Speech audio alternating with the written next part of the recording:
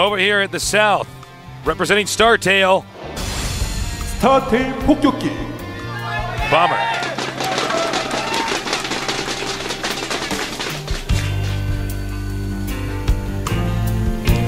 And now to the far right, our Zerg.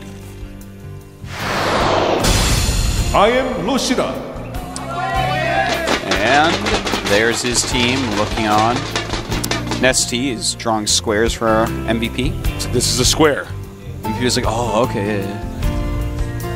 That's how I click my mutas so they don't die to your Thors. Like, that's how you do it. Oh my god, now I just spilled my coffee. We are messy guys. Why are we spilling stuff on our desk today? All right, so I want to point out right now that Bomber has excellent positions for 2 barracks play. Yes. So if that is what he's chosen to do, well, really for any play, this is the best positions you can hope for in Terran Resurg on this map. So that is an actually great thing for Bomber. Now, oh, the placement of that makes me me think it's not going to be 2 barracks. He would have put it up to the right or down and to the left, I think. Could we see Thor and or Tank drop to take out the hatchery of Lucira? I don't know, Tasteless. We'll see if you just hold your horses. I just got to settle on. Whoa! Look at those fingers go.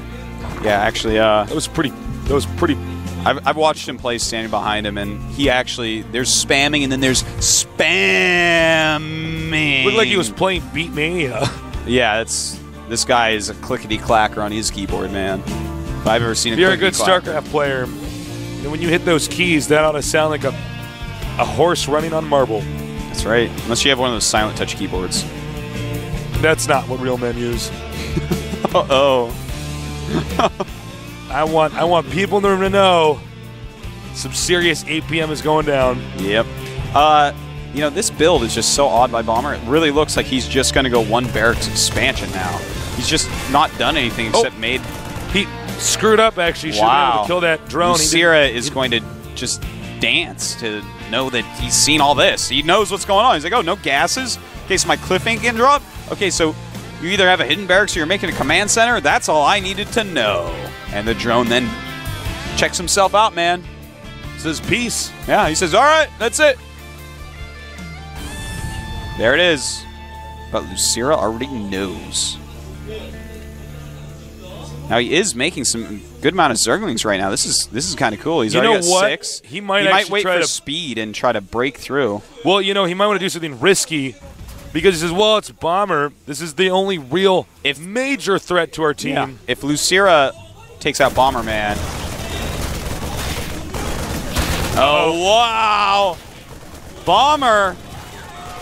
It's looking like he's in some trouble, Tasteless. Oh, no. Losing that many Marines right now is huge. Is Zerg continuing to make Zerglings? No. Making drones. No, he's switched over to drones completely at this point, which is awesome as well. He's not just going to all in it. Because, you know, obviously right now we see Bomber is panicking a little bit and walling that all in. Now, I want to explain to you guys exactly what just happened because this makes a huge difference on the whole game. He's scouted everything again. He's killed off a bunch of the early Marines. It's going to push back any pressure that can possibly happen. And here's what it is, because Lucira did this before on Shakuras as well, going speed first, knowing that Byun likes to play in such a way that... And a Baneling Nest. Ooh, we might see some high economy Baneling aggression. That's interesting. He sees the tech lab on the SCV. Did the SCV see the Baneling? I will check. It did not see the Baneling Nest. All right, so I want to go back and just discuss that a little bit more. Bomber's build, you might be like, well, that's just so open. Every top-level Zerg in Korea goes hatchery first on this map. It's a metagame build to just go 1 barracks expand, knowing that your opponent knows how to hold a 2 barracks push. So it was a very metagamey thing, and basically Lucira outthought him. He went a level up, and it looks like it's going to just be an all-in from here. Oh my. You know, there is just a tech lab there. Stim is not done. There's not a lot of Marines. This may end up working, Tasteless. Oh my. Oh man. What is going on, man? Their decisions are out of the world. Not this world, but the world overall. Now, he doesn't have any bunkers down there. This would be such a smart move if the coach advised him to just do an all-in. Just don't worry about it. We got this. Yeah, could be. He showed himself too soon. He has shown his Banelings, but what can his opponent do? Oh, man, those Marines do not have stim yet. It's only half done. The Mule's coming up. Siege Tank doing a great job. Oh my God, Bomber's more Zerglings and Banes. And he's going to tear down that depot. Oh man, this is a very difficult position. Bomber, maybe there was too much pressure on him. Oh, nice. Target fire that. Uh-oh. Oh man, I think a Bomber is going to get cheesed out. Oh, wow. Oh, he's going to This is actually, I don't know if he can hold on to this. Yeah, I think it might have actually spiraled out of control. Yeah, he's lost too many SCVs. Right now, his SCV count down at 11 compared to 16 drones. And of course, he's making the Lynx dance. Oh man, he may have actually made those Lynx dance for too long. But he's so confident at this point. You know, he has 2 queens. He has more drones. He should not have made those Lynx dance. It's true. Uh-oh. He should not have, but he I is can just see very the coach fired. face palming right now. Well, tasteless. Will Lucira continue to all in, or will he switch over? He's actually starting to drone now. So, and siege mode is up, so yeah, that's going to conclude the rush.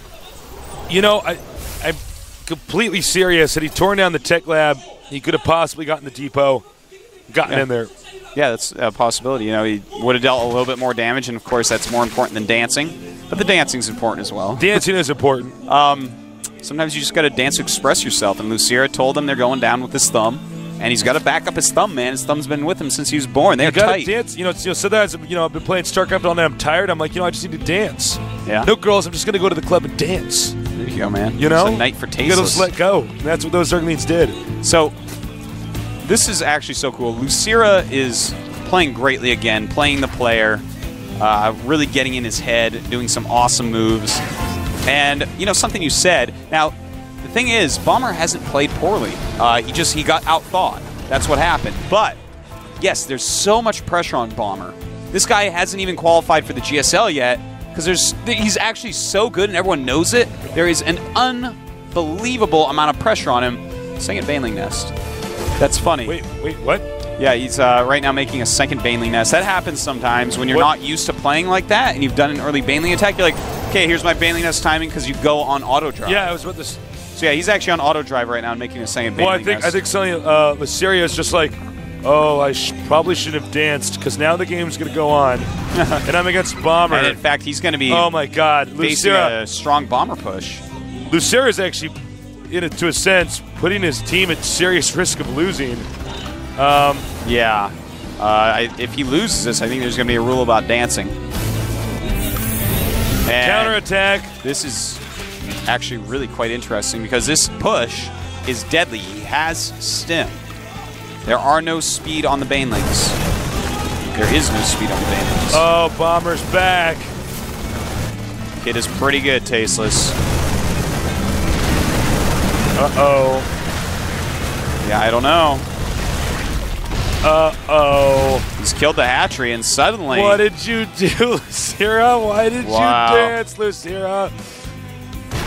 You should have danced when you were in his main. Oh!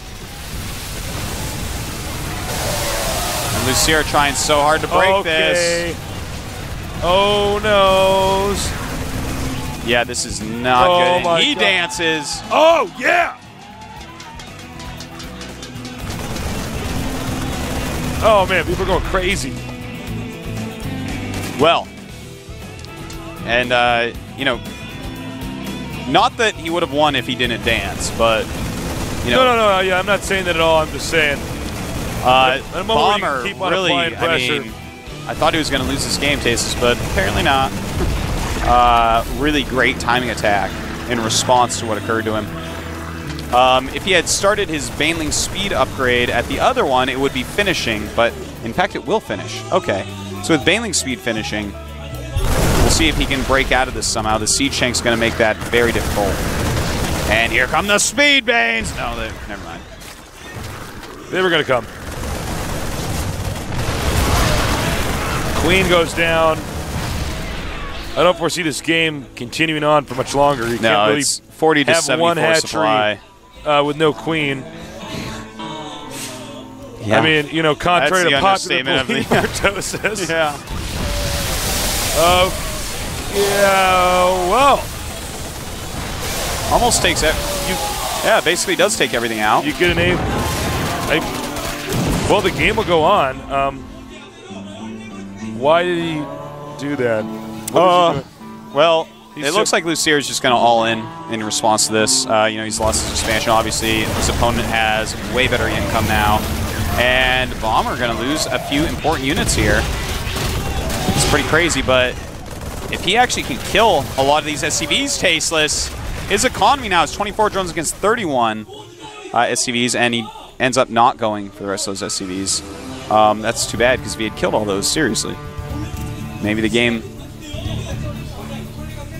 We have a funny migration of units to the 9 o'clock main right now. You know what he's doing, actually? Bomber's checking everywhere. He's saying, wait a minute, you don't have another base. The thing is, if Lucira sees that and just surrounds and kills it, I mean, that's another step towards coming back.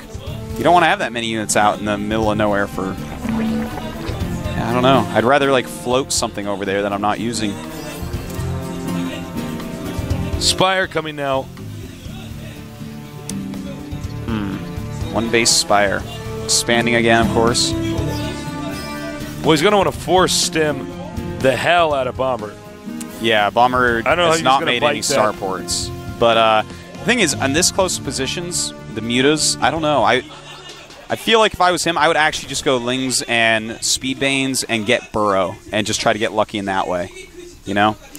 It's just going to be so hard actually using mutas. Mutas is so standard and your opponent's already got a better economy. If he had the same economy as you, it would be hard to kill Bomber like that. But something like Burrow, you might be able to just randomly be like, hey, I won. Well, considering the way that we've seen all the Terrans pushing today, it wouldn't shock me to see somebody do something like that. Spire just about to finish. He does have enough for 7 mutas. So that's actually going to be quite a surprise, I think, for Bomber. I don't think he's expecting 7 mutas to fly in his base in a minute or so. The problem is that he doesn't have really Banelings like he did before, so yeah, he can actually just be like, well, I don't actually care about your mutas attacking my base. I'm just going to go kill your main. Look at the spread there. Very beautiful. Beautiful spread.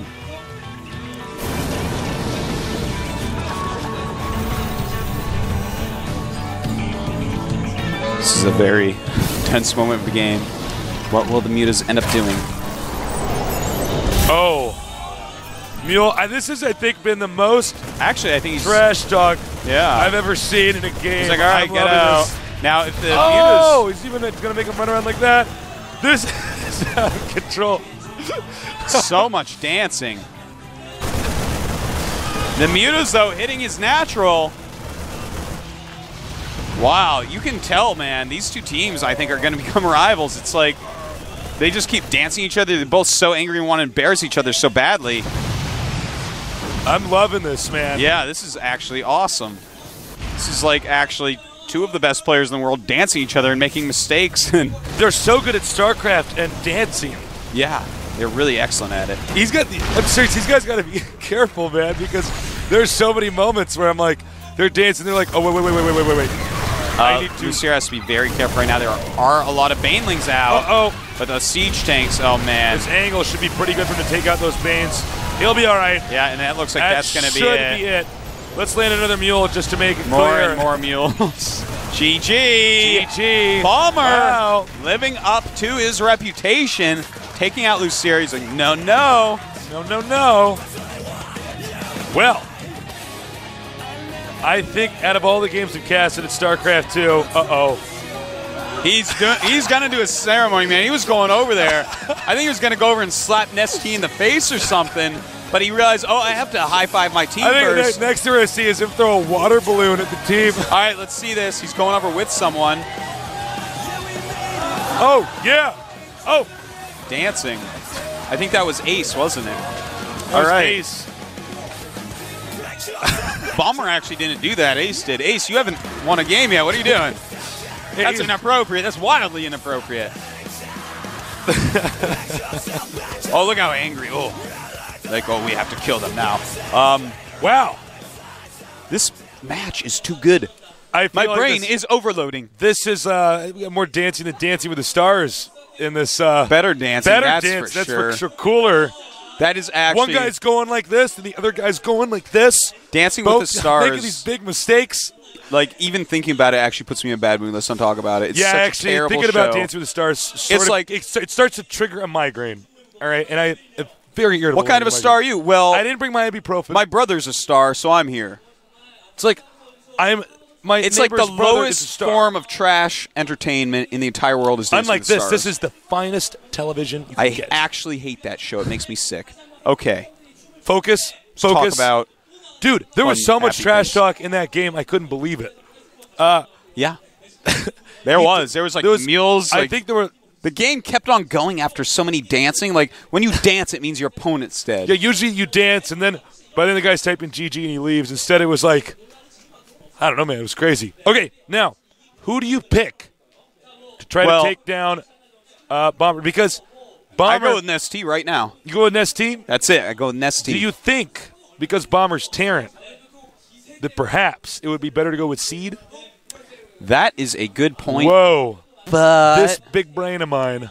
Yeah, Seed has a lot of tricks up his sleeve, but if I'm betting my life, my team's life on something, it better be Nestea right now. MVP, bring him last. Right now, the thing is, Bomber is such a scary player. Maybe Nestea's like, you know what, no, put a Protoss in. Maybe. But I have like this weird faith in Nestea, the way that he loses no games except MVP ever. Like, when was the last time you saw that guy lose a game? I think they'd both be good picks. I mean, yeah. The real reason why I want to see Seed play is because I have to ladder later on this week, and I need to steal some build orders. All right, let's see. Who's it going to be? Stand up, Nestea! I want to see you play, Nestea! He's smiling. He's got a smile. Oh! What is like WWF? He just like emerges from somewhere else. He walks in from the crowd. He's like, hey guys, I was actually just going to the bathroom. He like sits down and it's like, oh, never mind. MVP gets back up. He's picking the game, Genie Terran. Well, we're gonna see Tasteless. What Bomber can do against the game, Genie Terran. Let's see. Current champion, #1 player in the world, going up against Bomber, the #1 hyped player in the world. Oh, man. This is awesome. Now, presumably they're going to have Ace as the player to try to take out MVP. I would bet just about anything on that, yeah. Now, who do you follow up with if MVP loses? Seed or Nestea? I think it might be Seed at this point, because I can't see why you'd put MVP now and then Nestea. Unless if Zerg comes out for some reason and beats So. This is just so interesting. It's so awesome. It's so close. So many things. So many banelings, so many Marines, so many Siege tanks, so many great games, so many Tastosises. Yeah. So many Tastosis. You thought that Marine spread was good. What about Tastosis brand spread? It's so delicious. Oh, yeah. That's the kind of stuff you put on your toast for sure. Tal'Darim Altar. Yep, Tal'Darim Altar, excuse me. Well, it's heating up. 2 Terrans playing on a map with a Protoss name with a Zerg cast. Every time I see the map name, I think of a Protoss voice saying it. Yeah. Tal'Darim? Oh. that's my Protoss I thought you thought impression. of a Protoss voice. What? I'm not good at this. All right, the countdown's begun. It's going to be a Terran versus Terran. If there's anybody who can do this, it could be Bomber. But he's against the hardest player to beat in the world. Get ready. This is the GSL team.